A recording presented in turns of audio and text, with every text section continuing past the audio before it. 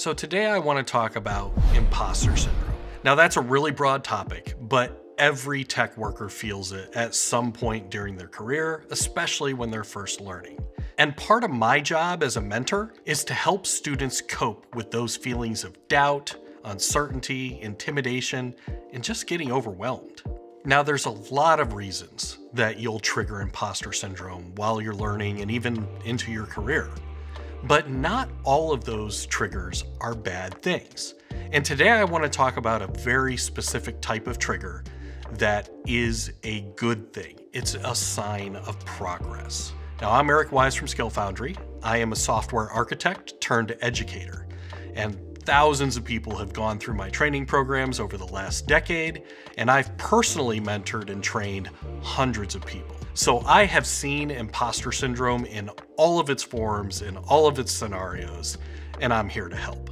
So I was chatting the other day in the Foundry Discord with one of my learners, and they made a comment that I have heard many times throughout my career. And the comment is basically along the lines of, I'm feeling really overwhelmed and I'm feeling a lot of self-doubt because I now realize how much I don't know.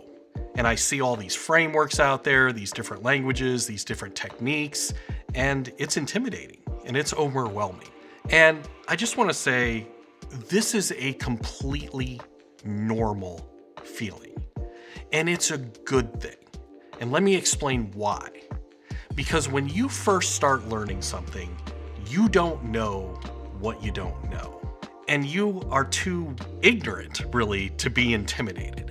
So the fact that you start to realize just how many choices there are out there, how many different approaches there are to solving problems in programming, that is a sign of growth. It shows that you're moving beyond just kind of hyper-focusing on the syntax and remembering to put your semicolons and close your parentheses, and you're taking a step up and you're now thinking about the solution and what is the optimal way to solve the problem given the tools that you have. And I think this is something that a lot of people, especially, if you're following social media, you don't really get to see that. Even from people like me, you don't get to see the coping that we do. Because I don't know everything. I've been in the field for over 20 years and I've been very successful. But you could drive a truck through the things that I don't personally know how to do. So why am I not paralyzed by imposter syndrome? Why am I not overwhelmed by the sheer size of the space? And the answer is, it kind of stops with experience. Over the years, I have been stuck and I have not known, and I have had to do research, and I have had to fail, and I have had to iterate those solutions until I got it right. And these days, it's not so much that I know everything, it's that I've developed the confidence with experience that if I encounter something that I don't know, that I can learn it, that I can figure it out. And that's just something over time that you will develop if you keep practicing, if you keep learning. So when you do get stuck, yeah, it's frustrating. I've wanted to throw my laptop out the window several times during my career, usually several times a month. But that's okay, because that is an opportunity to learn and grow. And when that light bulb comes on and you get that rush of now knowing, now it works, now you understand, every time you do that, it's gonna chip away at that imposter syndrome until suddenly it will mostly be gone.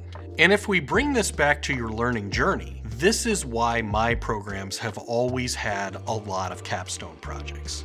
I frequently make people prove that they understand what they're doing by building things from scratch. And every course I write has a capstone for that reason.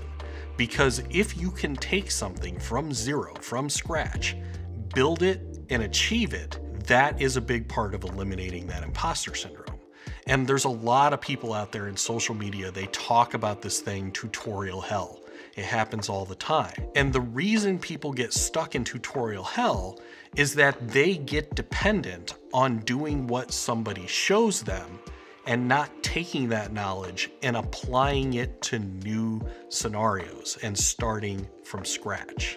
So regardless of whether you're taking my courses or learning on your own or, taking a course through a college or something like that, if you aren't getting time to apply what you've learned to new problems from scratch, then that imposter syndrome is going to remain until you start doing that, until you get your hands on the keyboards and build that confidence. Now, to kind of break down the learning journey that everybody has to go through, I like to think about this in terms of levels.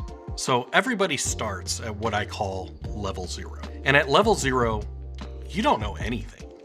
Like, you are learning everything from scratch. You don't know the terms, you don't know how to search for things because you don't speak the language correctly, and you are just starting to explore the topic. Everybody starts there. Everybody can get through that part. Now, the next level up is that you start to understand those fundamentals.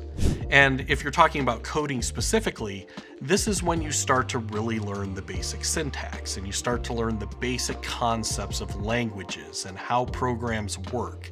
And you start to really understand that terminology. And when you're approaching a problem, you start to have a general idea of the pieces that you're going to need to bring together to get that thing working. Now, the next level up, and this is where you start to become employable, is that you can apply those things. So at first, you're practicing those fundamentals.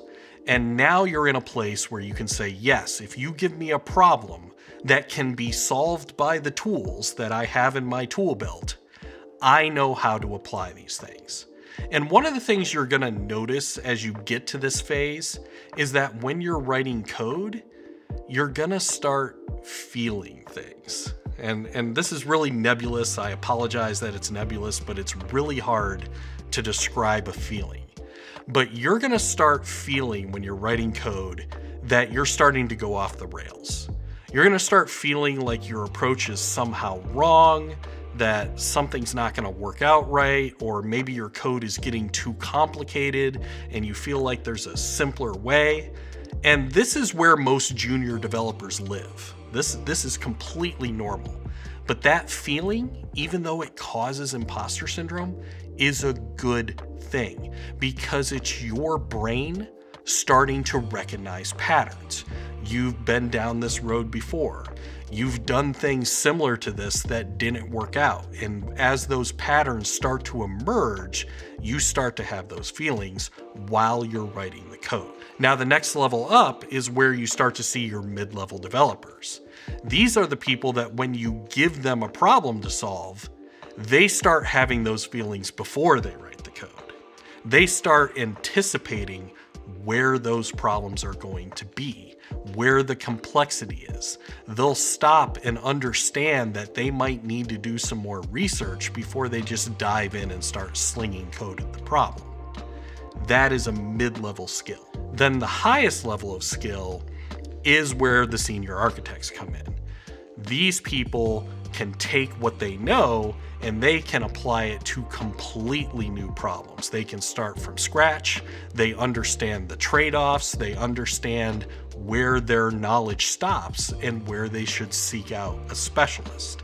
And this is especially important because I can tell you something as a software architect, most of us tend to be T-shaped, which means we know a little bit about these things. We know a lot about some things we've really dug into, and then we know a little bit about some other things. Like me personally, I came up as a software engineer, and I specialized in database applications. So my SQL, my middle tier code is really, really strong. My front-end code, it's passable, but it's not my specialty. If somebody is building a front-end application and they want some real fancy whiz-bang things, I'm gonna go hire a specialist to do that for me. I can do the basics, but that's not my specialty. You start looking at things like security or server administration, things like that. I know enough about those things to make technical decisions, but I need a specialist if I want to get way down into the details or when it's really important. And that is completely normal. But that's that tier 5, when I can start taking what I know, push it to the boundaries, and understand enough about the rest of the world to create brand new things. And another thing that you will see at that level is that you will be able to mentor and teach others. Because I'm in the camp that says that you don't really understand something deeply until you can explain it in your own words to somebody else. So one of the things I do with a lot of my students is when we're preparing for job interviews, when we're talking about, getting through that technical interview process, which is really stressful, my challenge to them is to explain things to me without using textbook definitions and to explain things using the code that they've written in their projects. And let me assure you, the better you get at that, the more success you will have when you're interviewing for a job. And I realized that I just went up to senior architect level. Do you feel overwhelmed? There's a lot of steps and a lot of years in between where we started, not knowing anything, and being able to create new things from the ether and teach other people. That is a long journey. But this is also a trigger of imposter syndrome for beginners, because a lot of beginners think that they need to be higher up on that scale than they need to get into their first role. So to be clear, getting into that first role, when you go look at that job rec, you're going to see skills like Java or C# or JavaScript or SQL. Those core skills, if you understand the fundamentals and you can apply them, that is enough. That is enough to be a junior entry-level developer. You can start applying for jobs. If somebody gives you a problem with those sets and you don't know how to approach it, then you are not ready yet. But nobody expects a junior or entry-level developer to start evaluating the trade-offs of different decisions. That's a mid-level skill. Nobody should be expecting you to mentor other people or make high-level, really impactful technical decisions about creating new systems from scratch. That is a senior-level skill. You need to be able to take what you know and apply it to a very small slice of problems that you are going to be given by your mid-level and senior developers. Those are usually going to come in the form of tickets. They're going to say, go here, do this thing. And if you have the basic tools in your toolkit, you should be able to do those things or figure them out. That is an entry-level skill. Nobody wants your opinions. Nobody needs to know what you think.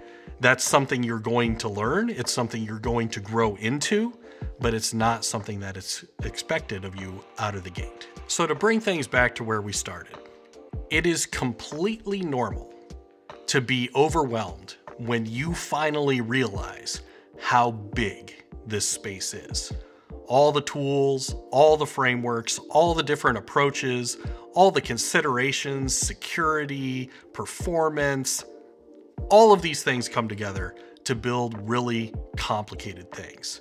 And that journey of picking up things and learning how to do things and being successful, it's so satisfying. It is the thing that I love about being a software developer.